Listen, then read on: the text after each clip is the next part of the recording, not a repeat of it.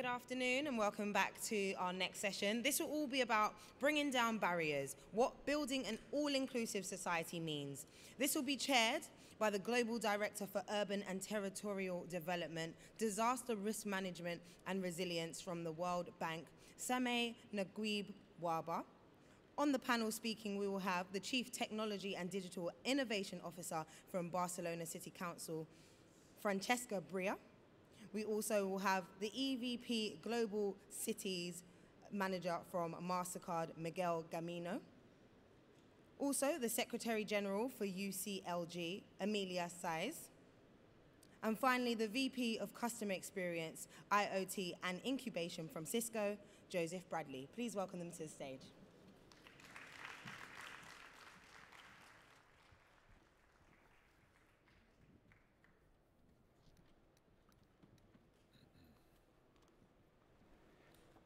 Good afternoon.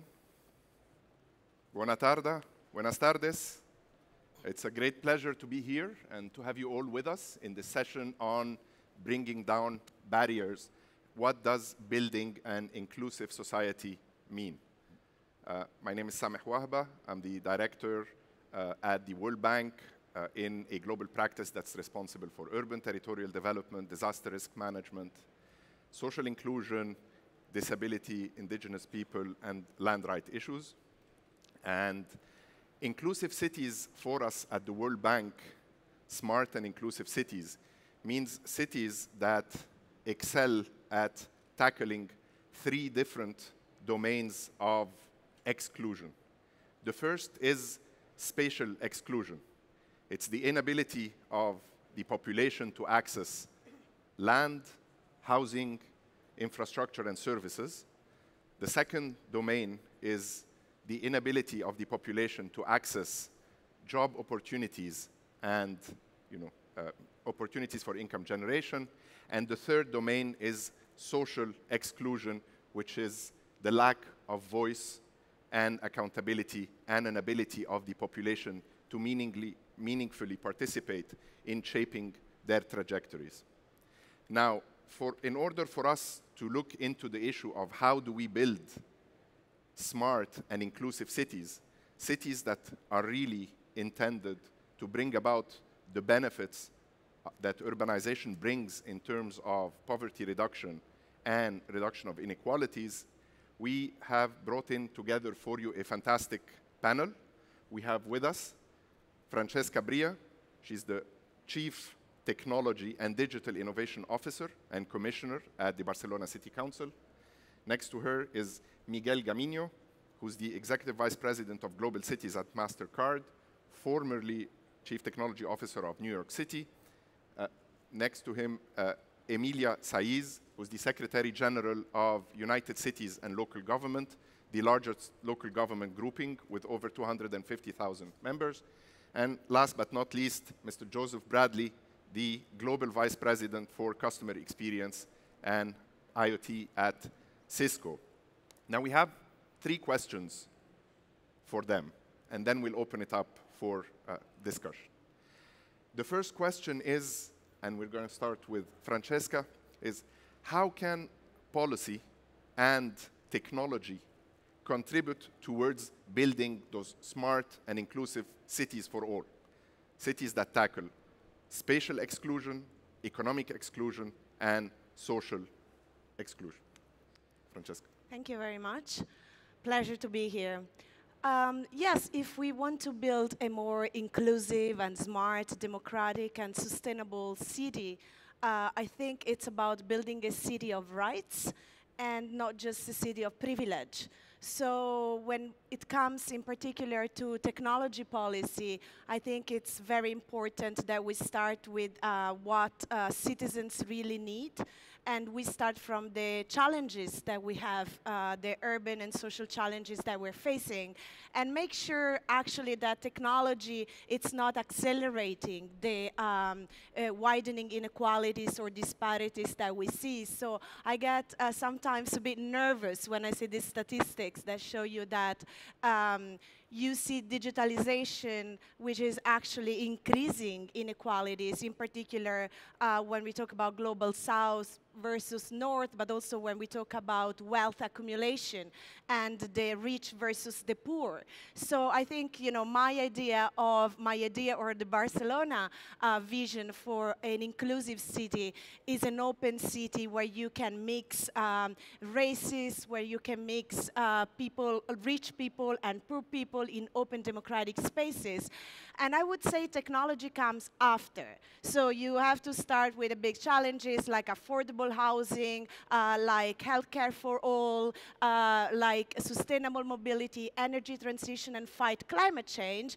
And then after we ask, how can we make sure that technology and data would help us? And if we govern the technology properly in an inclusive way, technology will become a mean to solve those kind of challenges. So for that particular reason, I think we really want to democratize, in particular, the question of ownership of data and artificial intelligence. So we all know that if we walk around here in the smart city, we see how much all the amount of data that is gathered by citizens, by platforms, urban platforms, by companies and even cities themselves, will, transform the industry, governments, and society. So we want to make sure that we can democratize the access to data and the control over data. So we talk a lot about data sovereignty or technological sovereignty, which means that citizens themselves have to understand what is the direction of technological change so that we are sure that, again, we can unleash collective intelligence of our citizens, first of all, but then also use this technology for the public interest, for the common good. I would make an example, and I'm sure that later on we will get into talking about more details. But for us, the question of, for instance, citizen participation and how you're making sure that it's not government just setting the challenges or the missions and then cooperating with the private sector or technology ecosystem to solve the problems, but that we start with citizens themselves. So we are in Barcelona running a really large-scale participatory process. 400,000 citizens were involved in a hybrid online and offline participation process to set the agenda of the government. So our action plan today, 70% of the proposal, which are our action plan in government, came directly from citizens. And we engage in this very sometimes conflictual negotiation and sometimes really empowering participatory process with citizens, where we made sure that we align the technology agenda with the neighborhood plan, so that you make sure that you have citizens coming from different neighborhoods, from different socioeconomic background, different ages, different ethnic background, and also gender, so that you make sure you make a feminist city also together with a digital and the more democratic city. And then you see how the brain power of citizens themselves and their ideas, their challenges, but in particular what they really need, become part of the broader policy of the city. So in that respect, I think when we're talking about citizens themselves being part of constructing or co-shaping or building its city really means it's not only up to experts, but it's about inclusive and bottom-up grassroots participatory approaches to define what an inclusive city should look like. Excellent. Thank you, Francesca, for setting the stage. You spoke about policy and then technology as the enabler, about governance, and about planning at both the city level and at the neighborhood level. Miguel, you've worked, you are today with Mastercard, you were before with the City of New York, you wore the two hats. Can you share with us your experience, from today's private sector perspective, but also how you worked across the two realms? Yeah, absolutely. So also thank you for having me. It's always great to sit among friends and talk about things that we are passionate about. And I echo everything that was already stated, in part because we've had an ongoing conversation for many years about how important this topic is. And I think you know, not only is it important to think about technology and policy as the tool, not the outcome, right? The outcome is about, as Francesca said, the priorities of people and the needs and wants of people, and to do that in an inclusive manner. I think having been on the public service side and the private sector side, I have a deep appreciation for how important it is for that collaboration to exist on the solution piece, right? So we talk a lot about inclusion in terms of bringing people in to help define and co-develop the solution, and that's absolutely key. I think making sure that we include the people in the process that we're trying to serve is the best way to hit the target in terms of accomplishing that inclusive outcome. I think we also have to think about it similarly when you talk about the people or the organizations who possess the resources to help build those solutions. That also needs to be inclusive.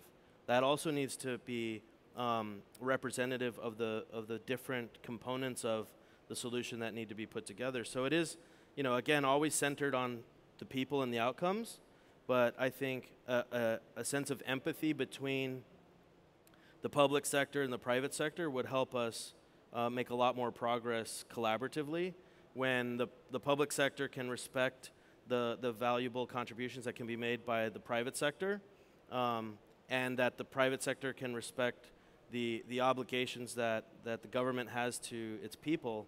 That's when I think you start to hit the sweet spot, and you start to find really not only inclusive but very meaningful and valuable solutions get built. And I experienced it in New York, where we brought in the community and we brought in the private sector, and we were the government, and we thought we were solving a pretty straightforward issue.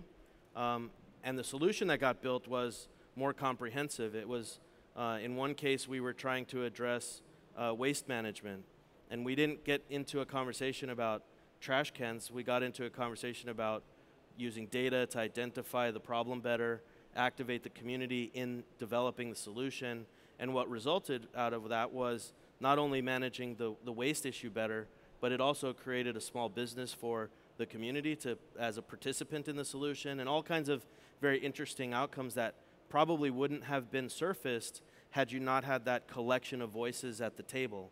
And so I think there's a kind of a phrase that I've coined, if you will, that I think the collaboration is the superpower, that getting cities to work together with each other and have the conversation to better define the challenges, and then seeking out a comprehensive set of private sector partners, I think will give you the best outcome.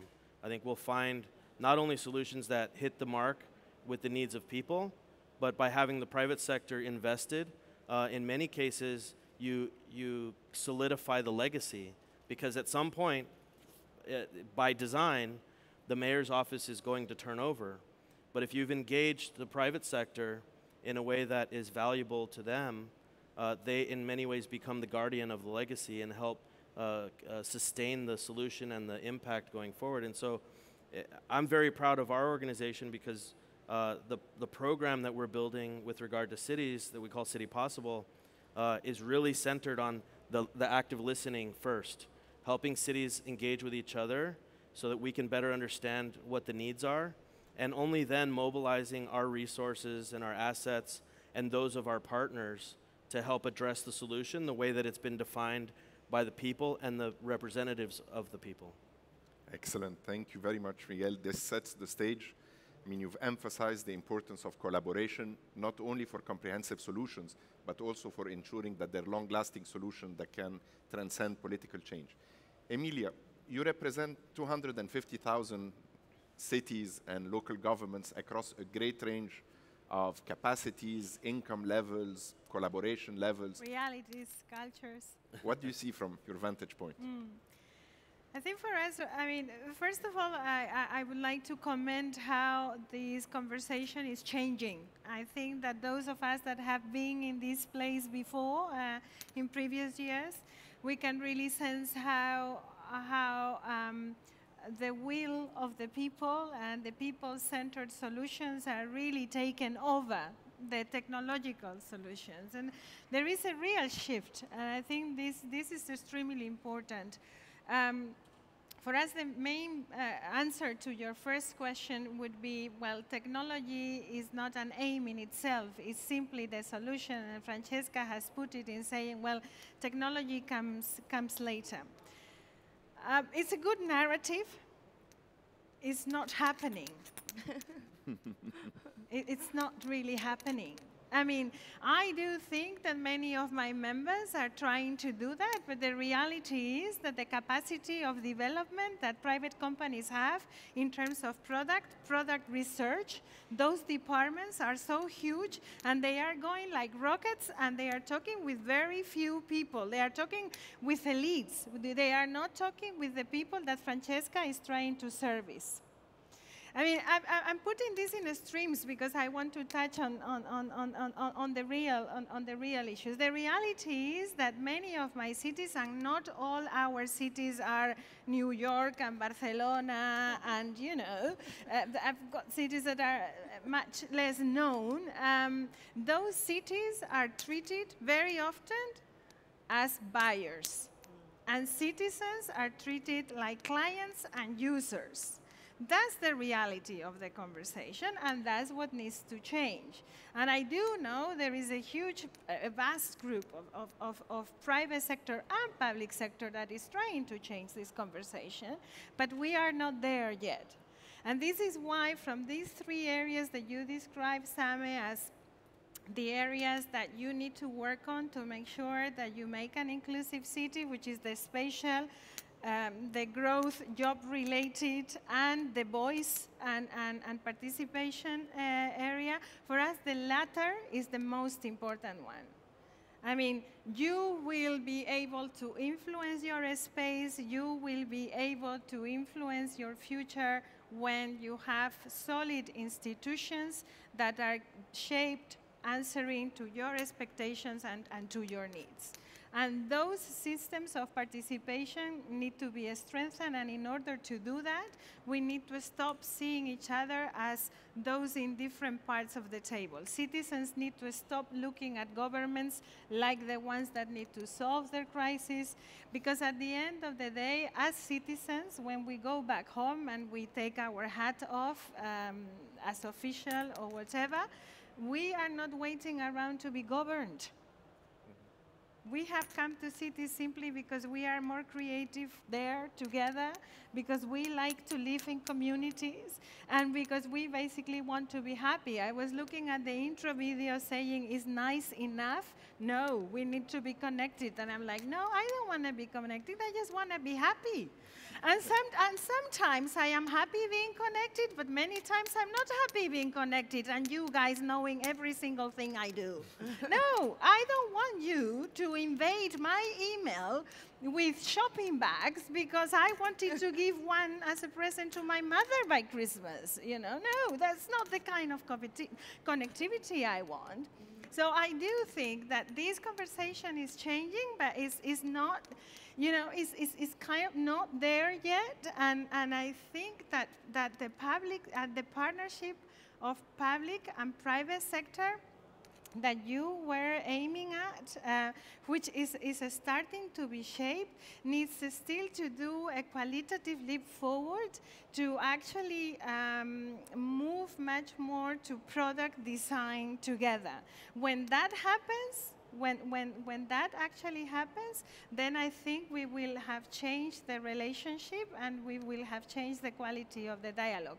I'm not saying that there is no will to do this. I'm just saying that, like many transformations that we are going through, we don't really know how to do it yet. And I finish with one challenge that I think that many of our cities are facing, is that we have gone from no consultation at all to a lot of consultation and not knowing what to do with it.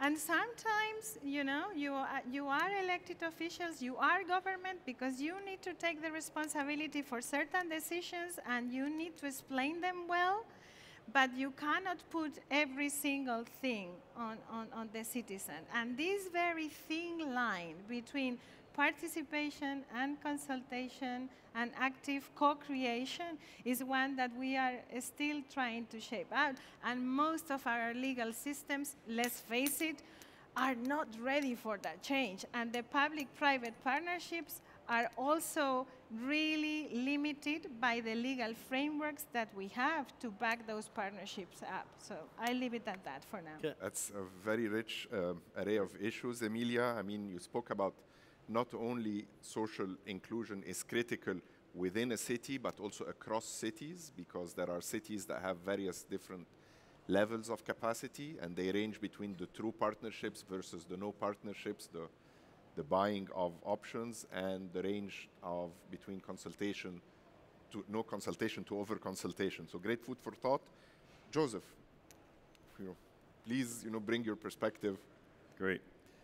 So happy to be here and excited to participate in the panel.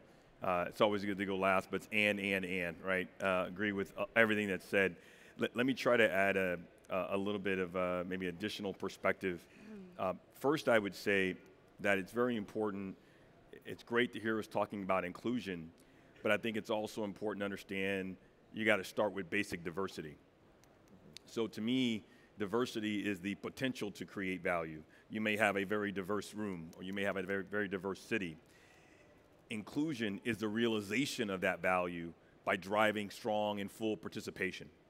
So from a standpoint of corporate and the public partnership, I think from a corporation standpoint, we have to be recognized that there is a diverse group of citizenships within a city. Not just the wealthy, not just poor, there's a diverse group. And so we need to make sure that first, when we're talking about products or talking about service or talking whoever, that we have a very rich, diverse representation of the true citizens that represent the world that we live in. Secondly, this notion of, I think, driving full participation is really important. I think there's two things. One is context is king. And what do I mean by context is king is we all want to interact with the world differently. We all, that may change based on our economic status, may change on our family status, it may change on where we live, what we're doing. But the point is if you want to drive participation, we have to make that experience adaptable to what that citizen is doing at that time and that moment in time. And that may change from week to week, from day to day to minute. So context is really, really important. Last thing I would tell you is security is critically important, obviously. But if you want to drive participation, security, again, is an outcome. The emotion that you want to drive is trust. Without trust, you can't gain full participation. And so when you think about the world that we live in, I think a question that we have to ask ourselves is, well, what does that mean in a world where you have diversity and inclusion, in a world where you have machines and AI and artificial intelligence? I think ultimately what it means when you say trust, it means you have to go beyond security, and we have to talk about data integrity. It's not good for the data to be secure. If you're making decisions, it's got to be right, right? And so I think it's important that we begin to breach beyond security and really, really adopt and embrace the notion of integrity. And the last thing I would say, I think oftentimes when we talk about smart connected communities and we talk about inclusion, we get so wrapped up in what we don't know. We get so wrapped up and energized about what's coming and what's happening, what's coming. And I think today is a time that we as citizens, that we as leaders, we as a people, as a community, need to stop worrying about what we don't know, and we should rather think about and challenge each and every day what we believe to be fundamentally true. Because there's those things, it is those biases, it's those beliefs that are ultimately going to determine whether or not we can create and bridge the gap between the cities that we have today and the cities that we want to have in the future. Thank you very much, Joseph. You said inclusion is the realization of the value of diversity. So in order for us to achieve this inclusion for all, who are those all? I mean, there's very different ranges of underprivileged, underrepresented groups as far as policies and as far as the realization of investments. There are gender dynamics, there are age dynamics, the elderly, the youth. There are religious dynamics, there are LGBTI inclusion, there are disability concerns. Can I ask each of the panel members to take us a little bit forward on how do we achieve this meaningful inclusion for all? Yeah. First of all, just let me say, maybe reflecting on what the panel just said, that I think the question of trust and the question of participation are not a choice. You know, I think that we are in a moment where we're facing maybe the biggest crisis of trust and crisis of political representation. And we also we are in a moment where if you look at the situation and some of these challenges, you know, widening inequalities, climate change, migration, but also wage stagnation, people don't believe, they actually don't believe that either government on one side or corporations are going to have the solutions for the future. So there is this kind of lack of trust that I think you can only address. Or, I mean, of course, the other wave that we see is the kind of rising nationalism and populism on one side. But if you want to counter that, obviously, I think that the solution is this participatory democracy in a sense of being inclusive and starting from the needs of the people. So I actually think it's not a choice anymore. We just have to do it and engage in this, and the question is how to do it. So coming to the point of who are these people, I think, I mean, obviously the situation is different if you are in the global south, if you are in more privileged cities, but I think we are seeing everywhere that the boundaries are and the borders are very porous. So in cities you find, you know, natives and immigrants having to live together. You find different classes and different race, you know, that need to coexist. And I think within those kind of differences, we have to make sure we build more democratic spaces for dialogue, but also really to address policies. I think I was very, very interested by looking at the data. As I told you, we do these large democratic participation processes, and we also use a platform. It's called Decidi in Barcelona. It's all free software. People control the data, so no manipulation of data, behavioral analysis, and all the mess that we saw on big platforms.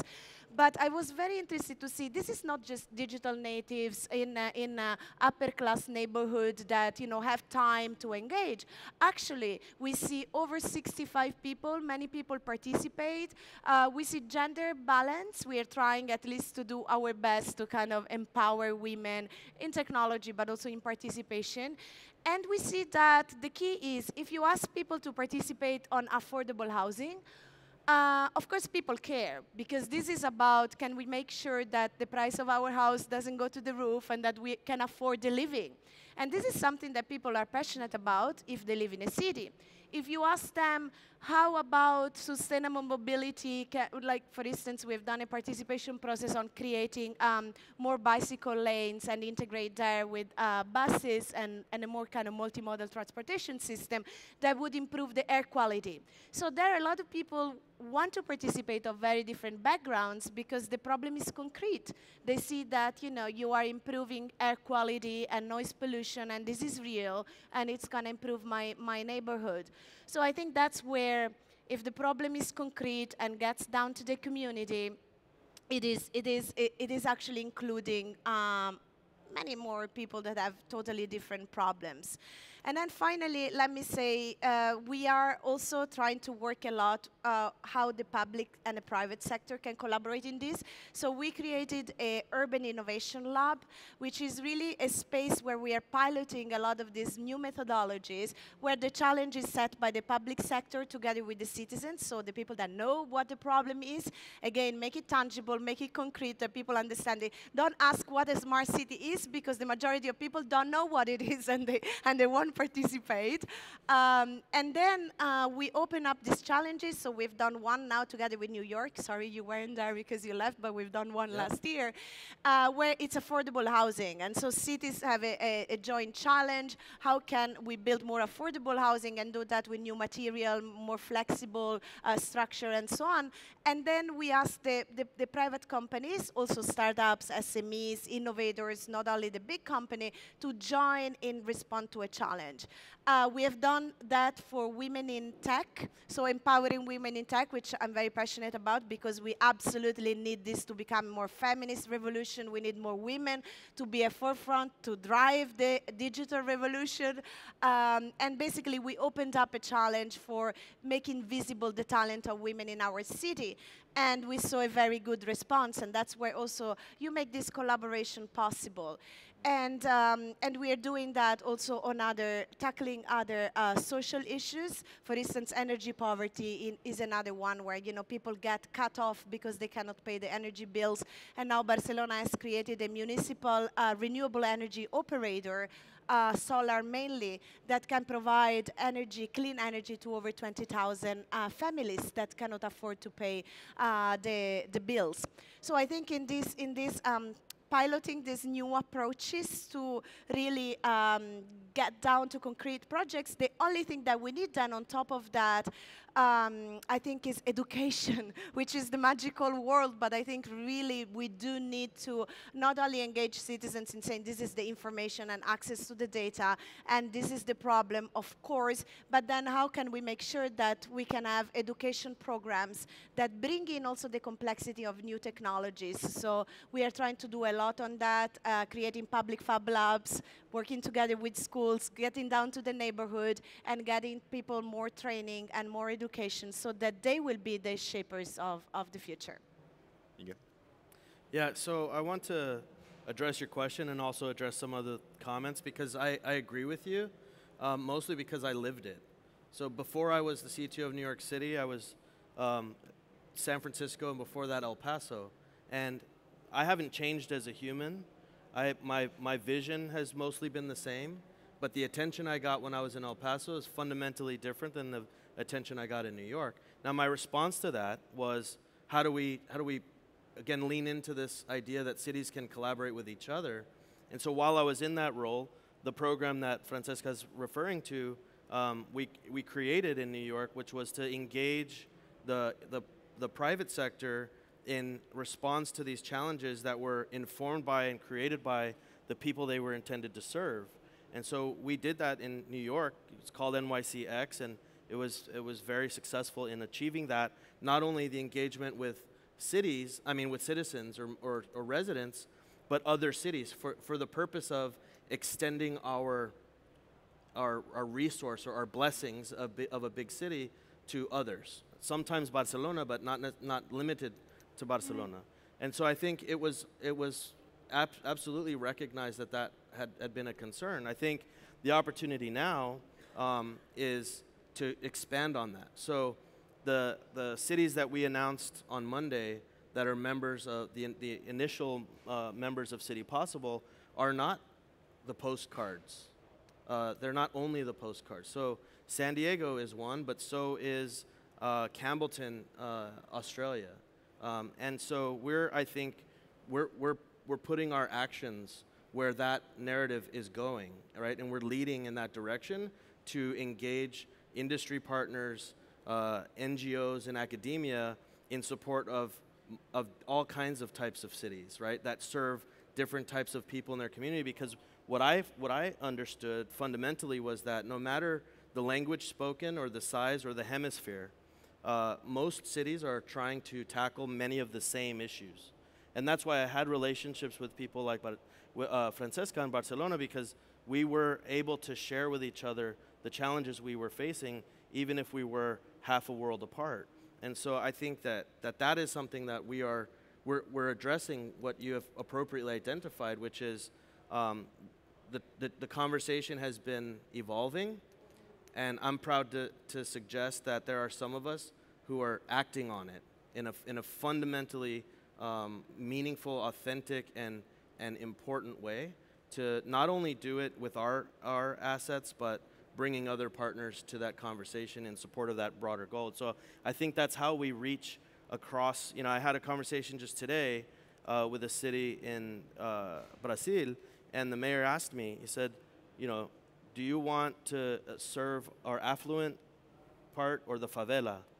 And I said, all of it, right? We authentically want to help find solutions that can bridge those gaps and deliver positive outcomes across the board. And I think we as a collective should celebrate those ambitions when the collaboration comes together to try to accomplish it. We should push forward and lead by example and help accomplish those inclusive goals with projects and support projects that like those that are happening in Barcelona and those that are happening in other cities and towns around the world. And I think the industry, Cisco and others included, can put our resources behind trying to achieve that. And again, it's a long-term strategy that takes a lot of vision and a lot of courage from leadership to play the long game here and to understand that doing it right is as important as doing it at all. Excellent. Emilia? Yeah, no, I mean, that's where we started, saying that the conversation has evolved, but I think it's very important that we emphasize the relevance of having that evolution in the conversation. And in terms of what type of people do we address, or what is inclusion?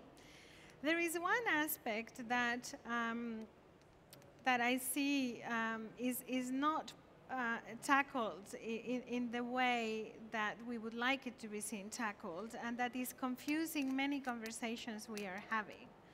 Because very often we are looking at diversity, not at these shared possibilities that we have together, but as the differences that separate us. And by doing so, sometimes we are looking at things as if they are part of nature of beings and not part of the status of being. When you look at a person and you see a migrant, you seem to be thinking that being a migrant is a nature, and that's not true. You can be a migrant at any moment. You probably are. When you look at me, you probably see a European white female. But I am many things, but mostly I'm not as European as you think. I am as female as you see, but I am also a migrant, and that you don't see. And so if you have that kind of conversation and you go from nature to a status, then the type of conversation changes, and the type of policy that you need to make to actually include people like me and many others is very, very different. You need to deal with that in a different way. And it's something that is not happening enough. And what we have seen in the past years, just like we had to learn the tough way that planning cities where you would only work or you would only live or you would only shop was a failure, just how we have heard the tough way. We are learning now the tough way that specific policies for specific groups only, without giving them the opportunity to define how they live together, is probably also wrong. And I have been working for a very long time on gender equality policies overall in the world, not only in Europe or in a specific continent. And some of the solutions that are being implemented right now, like women-only public transport and that kind of solutions, are very tricky solutions. I mean, they are a very good sign in how committed local governments or national governments are to tackle a specific issue that needs to be tackled, but it might not be the right way to tackle it. And so I do think that partnerships and smart communities need to come down from the high tech to the low tech. And I particularly like what you said about let us study the context and let us deal with the reality that we have. And you know what? That reality mostly has to do with low-tech solutions. Low-tech solutions with very smart technologies behind them, but usually very low-tech because they involve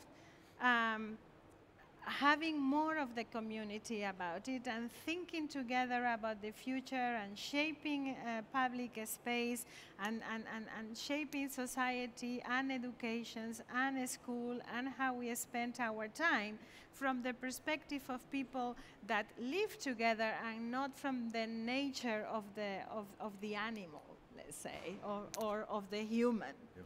And so that is the part that we are interested in, because if we deal with that in that way, then look at what is starting to happen. Only in 2015 has the world come to realize that our development model needs to be universal. Only 2015. Only in 2015 we have come to adopt a universal agenda, knowing that the future of humanity needs to be very similar in the global north and the global south, the east and the west, the big and the small. It doesn't matter what your context is. The thinking, the reflection needs to be the same.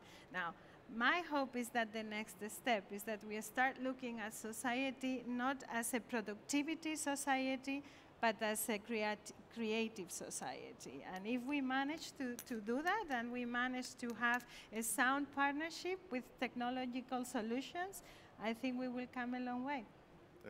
Joseph? Great.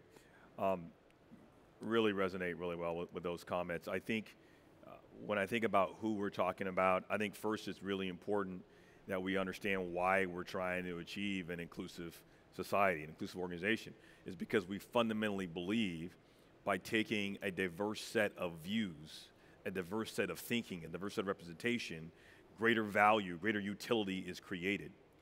And so what that means is that we got to fight this desire we have to put people in buckets based on what we physically see. We're describing people in ways that were done, before the internet was born, right? We're still describing us in what we physically see, where the reality is we are very complex, right? And an example I will give you is I travel a lot of miles. I mean, I probably travel 350,000 miles a year. And every time I get ready to get on the plane, maybe 1 or 2 trips, I get this panic attack because I reach down and I don't have my Bose headphones, right? Those noise canceling headphones. And say, what's the problem? Well, the problem is because it's a beautiful young couple with these kids 2 and 4. No matter where Joseph Bradley sits on that plane, they're going to find me.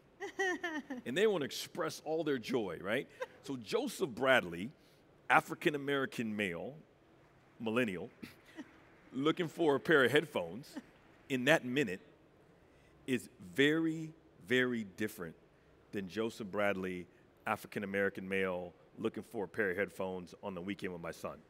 In the first example, I'm going to that kiosk. I might buy 2 or 3. I don't care what it costs. I just need it, right? I need it there. I need batteries. I might buy extra stuff. In the second example, on the other hand, I want to be intellectually stimulated. I got more time. I want to be entertained.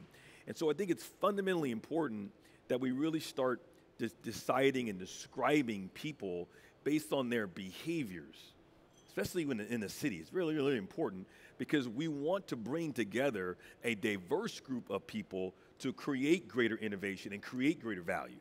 And I can tell you now that in some of the communities where I had a good fortune of bringing up our kids in a very nice community that was racially diverse. But I can tell you right now, if you asked all those kids about their life experiences, they were the same. Mm-hmm. It didn't matter what they looked like, what color their skin appearance. They all grew up in a pretty nice neighborhood. Now, at the same time, if you went across the street or you went 20 miles away, you might have a group that again, might have looked the same. They may have all been of the same race, but if you ask them about their experiences, richly and uniquely different. So I think it's really about focusing on understanding and classifying and talking about people based on behaviors rather than what we can initially just see. Excellent. Thank you, Joseph. I think we're hearing common themes. I mean, I think if we garbled the titles, you would not know who's I mean, we really, the panel is emphasizing the importance of collaboration, how it works, how context matters.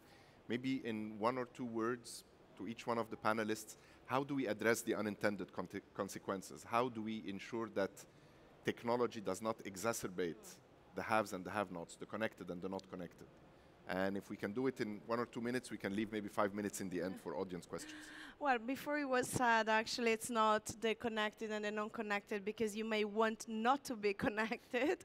And I also think, I was thinking when you were talking that you said it's just about low tech, that this is such in contrast to what you see outside this door. So, you know, outside this door, I mean, what, like the picture of the smart city looks like is very different. I mean, it's basically tracking devices everywhere, technology actually being the big master. So I think this is in very much in, yeah, there is a huge discrepancy to what we are saying. It's actually really solving real needs and what it is being produced. I also think that definitely, I mean, I work a lot on the question of data sovereignty and the question of redistribution of wealth and power from the digital revolution. And a part of it, of course, is addressing the question of data sovereignty and artificial intelligence, because now it is hard to say that technology will solve things where you see that, you know, just a few amount of companies have the ability to use AI to do something meaningful, and even less people in the world understand this technology to contribute to solve those problems. Maybe 700 very high skilled developers and data scientists that can do that. So this is a huge challenge. We want to build it more ethically. We want to make sure that the immense value that will be created out of this technological revolution will be for the many and not for a few. And so it is going to be about, on one side in government, we always tend to say regulation. Of course, I mean, Europe is doing quite a few things to make sure bold policies like in international trade or taxation or even regulating, putting ethics and security at the very core. But I believe we also need to look at the kind of bottom-up approaches, not only what governments can do, and maybe to make sure that technology is not going to accelerate the type of problems that we have, and even accelerating our faith in liberal democracy. So this is a very big danger that we fear, also because people are not secure. They fear that they lost control, they lost their privacy, they lose their ability to govern where the world is going. So we need to take this kind of democratic control a bit back, I think. And so I think we should do that if we want to avoid that the situation will just continue to speed up in ways that we can't make sure that we embed the rule of law, democracy, and human rights in the technology that we built. So I think that's the challenge that we're facing. How do we bake democracy, the rule of law, and the human rights in artificial intelligence and the future of technology? Miguel? I think it's, you know, much of what we've already said is the answer to ensuring a more inclusive outcome, which is to understand what people want and contextually specific. I think that's right. It's not just who you are. We are all maybe different people in need of different things depending on what the situation is. So I think to better understand that and pay close attention to it, I do think that the conversations could be less about technology and more about outcomes, and let the solutions be responsive to the demand instead of the reverse, which again is a common theme that's been discussed today. I think you could use data or use different means, insights, in a way to measure the inclusive outcomes and make sure that we're actually achieving what we set out to achieve, and because that can be, you know, a slippery slope that you can make a lot of progress in one direction, and you need to make sure that you're getting the outcomes that you want. I think it's also to be cognizant of people's need and demand for privacy, but also inclusive solutions, and so that they see these things as contributors to progress for them and not threats. And I think that's in large part, for us to think about how we engage with each other in terms of developing the solution and being true to form in terms of what outcome we're expecting. And people, whether you call it democracy or participatory, or there's lots of words that mean people need to be involved, right? Citizens do have a responsibility for the outcomes that happen to them, right? They need to be engaged, and I think we need to give them space for that to occur and take that responsible approach. And sometimes that's not easy and it's not quick, and oftentimes it is more complex to engage in those conversations. But I think that empathy and understanding is critical to the inclusive outcomes. Emilia, 1 minute. Yes, I think some of the most important things that the closest level of government to the people do is inform. I think that one of the key policies that, for instance, let us take Barcelona as an example, is doing in terms of energy poverty is informing people that they actually have the right to not be cut off electricity when they are not able to pay it. And that is groundbreaking because people didn't know this. Yes. People just accepted that they were cut off because they couldn't pay it. And so information is extremely important and is one of these roles that local governments need to play. Local governments are service providers, but not necessarily looking for the technical solution to the service provision.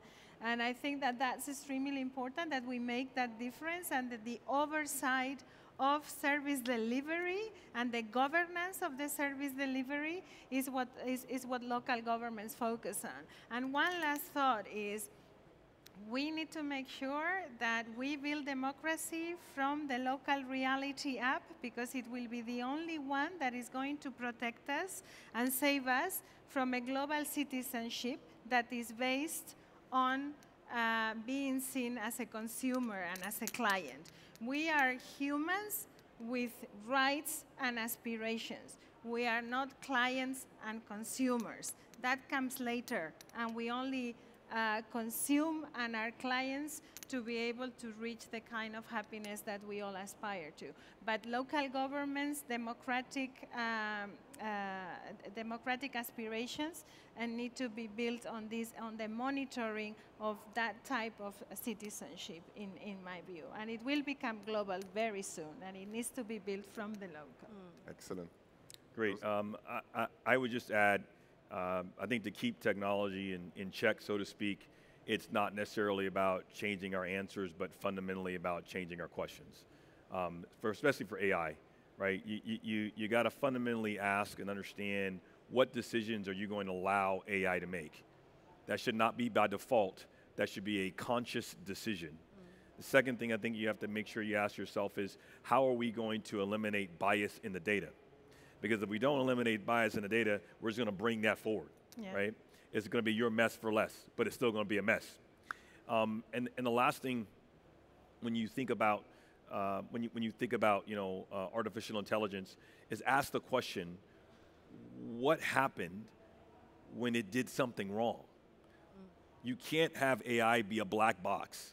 You've got to fundamentally understand what those decisions are. You don't need to have a math degree, you don't need to be a PhD to ask these questions, because if we don't ask these questions, we're going to end up with a lot of unintended consequences. I agree. I got the list of questions that the audience asked, and I think the panelists covered the two main most voted ones, which was about issues of collaboration and what policies can foster it. And the second one was about, how do you ensure that there's no divide between the haves and the have-nots? So I think, these issues were very well covered by our panelists. Maybe I'll give each one of them maybe one last word, like your parting sentence. We start from Joseph. Great. Again, don't worry about what you don't know. Wake up each and every day, be vocal, be active, participate, and challenge what you believe to be true. Emilia? We cannot give the responsibility of the common good to those that are in business to make profit. we as citizens together with all the actors, need to take responsibility for the common good. And then, of course, yes, we need to ensure that we work with the private sector to improve our quality of life. But society needs to be built from the public perspective. Miguel? I think we need to leverage the power of collaboration. I think we need to acknowledge that the big urban challenges are best solved by a collaborative approach. Even if you are a big city that can do it on your own, you're probably best to involve a collaborative approach because you're going to build better solutions by including that diverse perspective. Francesca? My slogan of the day is that we need a smart city that is a city of rights and not a city of privilege. Excellent. And with that, can I ask the audience to join me in a round of applause for our fantastic panel? Thanks. Thank you. That's nice, really nice. And I wanted to thank you all for participating and for sending these excellent questions. Thank you. Thank you. Thank you, Sameh. Thank you.